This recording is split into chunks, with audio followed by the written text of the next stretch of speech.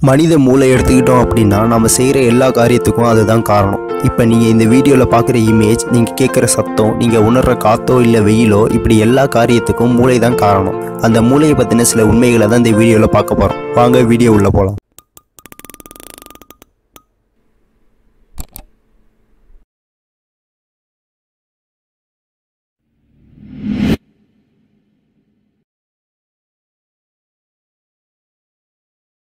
நம்ம உடம்புல இருக்கிற எல்லா உறுப்புகளாலையும் வலியை உணர முடியும். ஆனால் நம்ம மூளையில் ஏற்படுற வலியை மட்டும் நம்மளால உணர முடியாது. இதற்கு காரணம் மனித மூளையில் வலி உணர்வு இல்லை.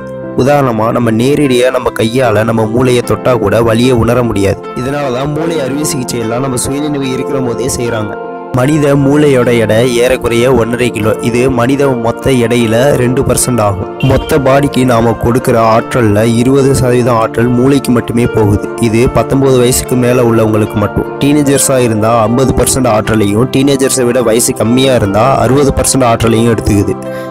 மீதம் இருக்கிற ஆற்றல் தான் கண், காது, மூக்கு, இதயம் போன்ற மற்ற 98% உள்ள உறுப்புகளுக்கு செல்கிறது. நம்ம மூளையில அரை மூளையை வெட்டி எடுத்துட்டோம் அப்படின்னா ஞாபக மருதி, உடல் செயல் இழக்கிறது போன்ற எந்தவித பிரச்சனையும் இல்லாம நம்மளால வாழ முடியும் அப்படின்னு சயின்ஸ் சொல்றாங்க.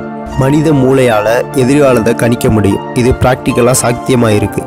நம்ம கனவுல வர சில காட்சிகள் நம்ம நிஜ வாழ்க்கையிலும் நடந்திருக்கு. இதை சயின்ஸ் ஒத்துக்கிறாங்க. ஆனா இதுக்கான காரணம் இன்னும் மர்மமாகவே இருக்கு.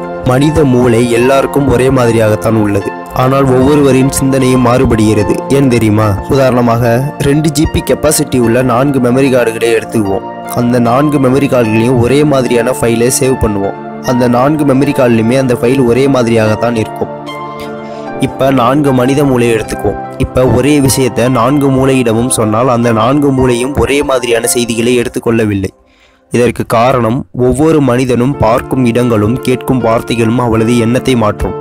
ஸ்கூல், காலேஜ் எல்லாம் படிக்கிறப்ப நம்ம கிட்ட யாராவது வந்து நீங்கள் உங்கள் மூளையை 10% தான் பயன்படுத்திருக்கீங்க அப்படின்னு சொல்லுவாங்க. ஆனால் நம்ம எப்பயுமே நம்ம மூளையை 10%, 20% அப்படின்னு கணக்கிட முடியாது. நம்ம ஒரு விஷயத்தை பற்றி யோசிக்கும் போது நம்ம ஒட்டுமொத்த மூளையும் சராசரியாக செயல்படுகிறது.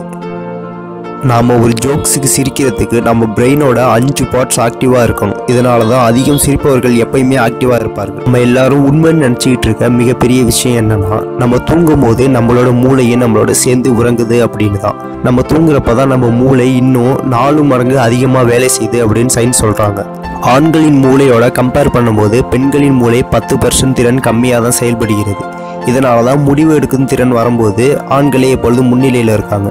நாம் விழித்திருக்கும் பொழுது நமது மூளையில் 25 வாட்ஸ் மின்சாரம் உருவாகுமா. இதன் மூலம் சில பல்புகளை எரிய வைக்கலாம். புதிய செய்திகளை நம் மூளையில் நாம் சேர்க்கும் போது மனித மூளையின் உருவத்தில் மாற்றம் ஏற்படுகிறது. இதுவரைக்கும் இந்த வீடியோ பார்த்ததற்கு நன்றி. இந்த வீடியோ பிடிச்சிருந்தா லைக் பண்ணுங்க, ஷேர் பண்ணுங்க. வேற என்ன டாபிக்ல பேசணும்னு கமெண்ட் பண்ணுங்க.